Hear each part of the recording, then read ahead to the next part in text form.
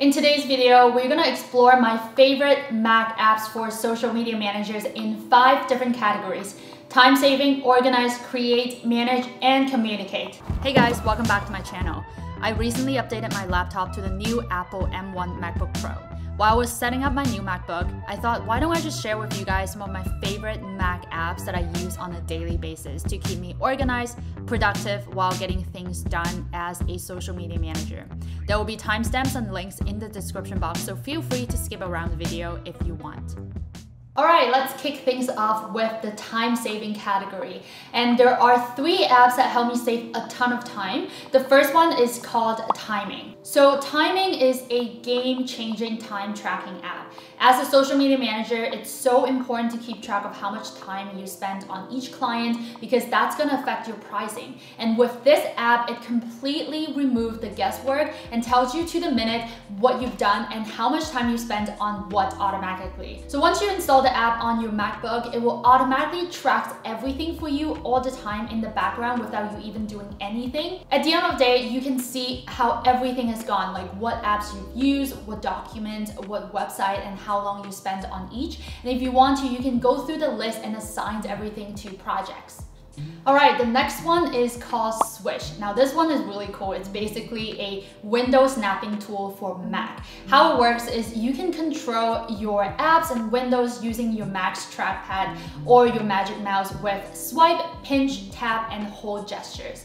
Want to maximize the window? That's just a simple swiping up. It does take a little bit of time to get used to the trackpad movement, but once you've gotten used to it, Swish can really speed up your workflow and save you a ton of time. Another really cool time-saving app is called Alfred. If I had to sum up Alfred into one sentence, it would be, it's a Mac OS spotlight on steroids. It allows you to search for literally anything you can think of with a simple shortcut, which means when you enter certain keywords on Alfred, it will launch applications, find files on your Macs or websites.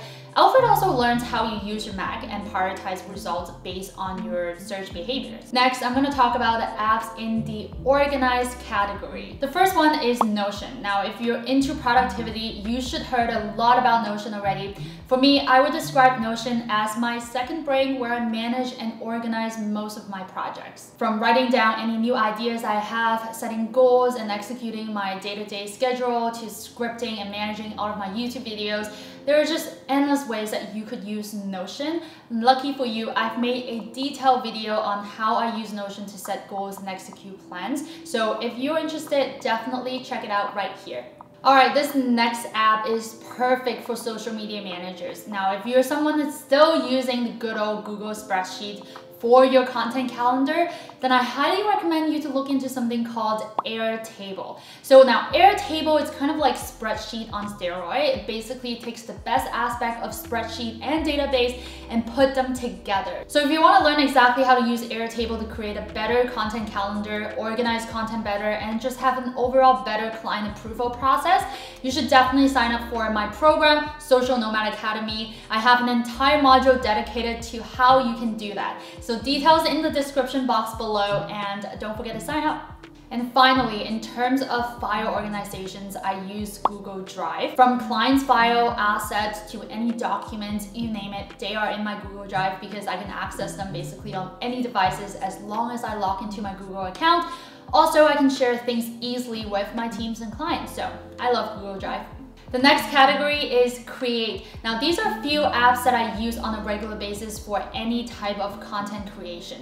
The first one is, of course, Canva. This tool should be no strangers to a lot of social media managers out there. You can use it for any sort of graphic designs, and you don't even need to have a graphic design background because it just gives you a ton of beautifully designed templates. Now, I actually have the Canva Pro, which is the paid version of Canva, and I think this upgrade is so worth it. With the Pro version, I have access to all the templates, unlimited uploads, premium stock video, photos, audios, and graphic elements, more than 100 gigabytes of storage, unlimited folders to organize your design with better collaboration tools and advanced time-saving features. So I definitely recommend you guys to upgrade to Canva Pro if you find yourself using Canva a lot. So click the link in my description box below if you want to try Canva Pro for free.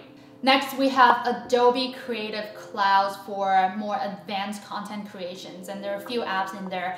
The first one is, of course, Photoshop. I use Photoshop a lot for any type of advanced photo manipulations. Lightroom CC, of course, for photo editing and touch-up. I use Premiere Pro a lot for all of my YouTube video editings and any type of video editing, really. Last but not least, within the create category is an app called Grammarly. For those of you who don't know, Grammarly is a writing tool that helps you check for different types of errors, including spell checks, plagiarism, writing style, and stuff like that. I've been using Grammarly since I was in university, and man, like, this app has been a lifesaver in terms of helping me avoid many embarrassing typos and grammatical errors. So highly recommend that. Next, let's move on to my managed apps, and there are quite a few of them. Now, the first one we have is Buffer. Buffer is what I use to schedule social media content for my social media account and my client's social media account. Now, even though there are tons of third-party social media scheduling tools out there, but why I choose Buffer over others is because it allows me to schedule content for a lot of different social media platforms such as Instagram, Facebook, LinkedIn, Twitter, and Pinterest, and it's quite affordable compared to other scheduling tools that can do the same.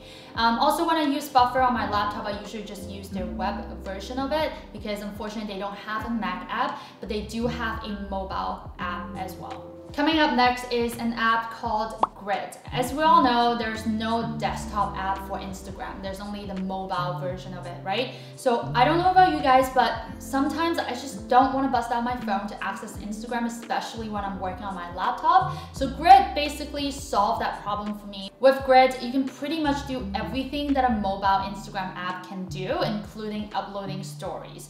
I'm still testing out this app. It's kind of new for me, so updated on how it performs. The next one is Facebook Business Suite. So if you're a social media manager that specializes in Facebook and Instagram as your main platforms, you should definitely bookmark this website on your browser or download the mobile app. What's amazing about the Facebook Business Suite is that it is an all-in-one platform that allows you to manage business accounts across Facebook, Instagram, and Messenger. You can see notifications, messages, comments, and other activities taking place across Facebook and Instagram right at the same place.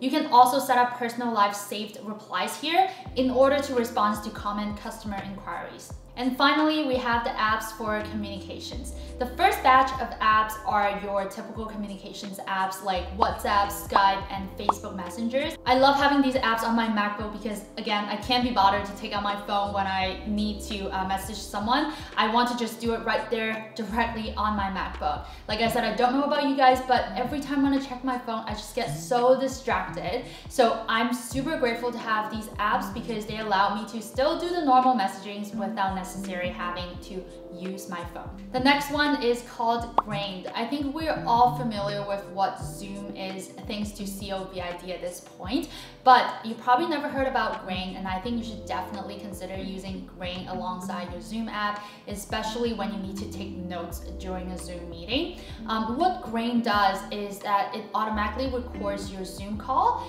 and it can transcribe them. So let's say if I'm having a Zoom call with someone, I know there's always going to be a transcript of it that's available, and even while I'm doing the Zoom call, I can take notes within the Grained app, and then it flags all the points where I was taking notes in the transcript. Last but not least is this app called Spark. Now, Spark is my favorite third-party email management app for Mac because it just has a great combinations of powerful features and a clean, well-designed user interface. Not only you can manage multiple email accounts within Spark, what makes Spark stand out is the Smart Inbox, which collects emails from all over your email accounts and automatically organize them into categories like notification, newsletters, personal, and seen. And this shows you the real emails from real people first, so you can respond to the things that are important and save the rest for later. If you've gotten this far into the video, thank you so much for watching. You might like to check out this video right here, which is all of my favorite tools for social media managers. Thank you so much for watching, and I will see you guys in my next one.